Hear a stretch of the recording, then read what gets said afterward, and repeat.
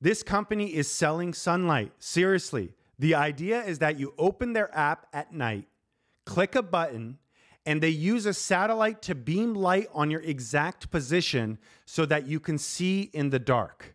Watch this demo. Orbital has a new lighting service where you can like play with the spot. Yeah, watch this. Just bring it over to us here. Isn't that crazy? No way. Orbital has a new Did you guys see that? Watch. So here he is in the app, and there's like a map on his app right now. And there's a satellite in the sky, and you can give it a location, and at nighttime it can directly give you light exactly where you're standing. So let me play this through again. Orbital has a new lighting service where you can like play with the spot. Oh, awesome. Yeah, watch this. Just bring it over to us here. Isn't that crazy? No way. Is that not the craziest thing you've ever seen? You can literally be anywhere at night. You turn on this app and you can point sunlight to wherever you're standing. I mean, one of the wildest things that I've personally ever seen in tech.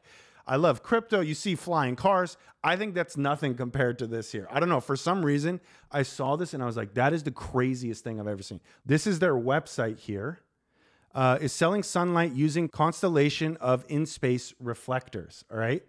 And you can go through this. The sun is a huge fusion reactor that supports all life on Earth. The sun's light contains 24 trillion times more energy than humanity uses today. It is an unending source of energy. Now, the one thing I will say is it could be that that's a demo and it's not a real application of this happening. From what I can tell, it seems legit, but I'm not positive.